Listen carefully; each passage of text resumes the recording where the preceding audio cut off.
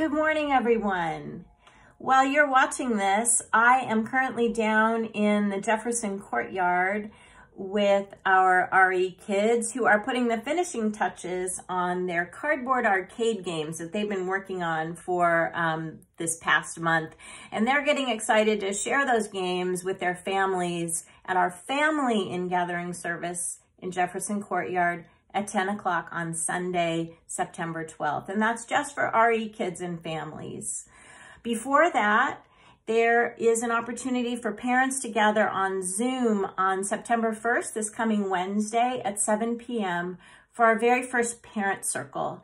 And this is an opportunity for parents to get together and get to know each other a bit and share just what you're going through parenting during these times, these challenging times, and get support from your peers, from people who know exactly what you're going through because they're going through it too. And then a reminder that on Sunday, September 5th, we will not be having regular Children's RE that day. If there are enough families interested, we are thinking about having an RE family picnic. So there's a link to RSVP to that in your Friday email. So let us know if that's something you're interested in. If not, we'll schedule something later on.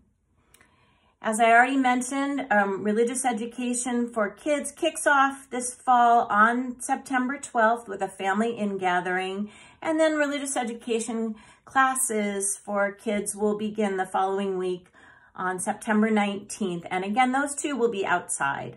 You can look for your Friday email and the RE Family newsletter for more information about that. Also starting on September 12th is our 8th and 9th grade OWL program. And we've got a great cohort of kids and an amazing facilitator team. So I'm looking forward to that getting started.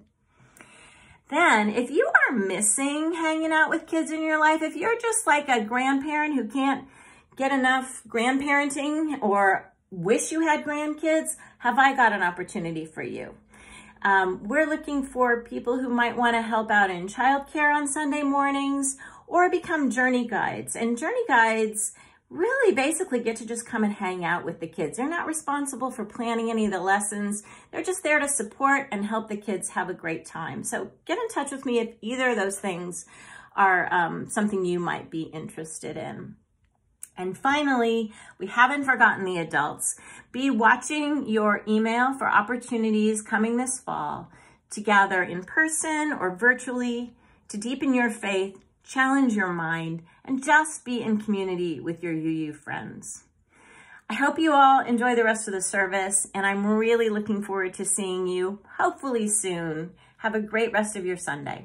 I'm going to go play. Bye.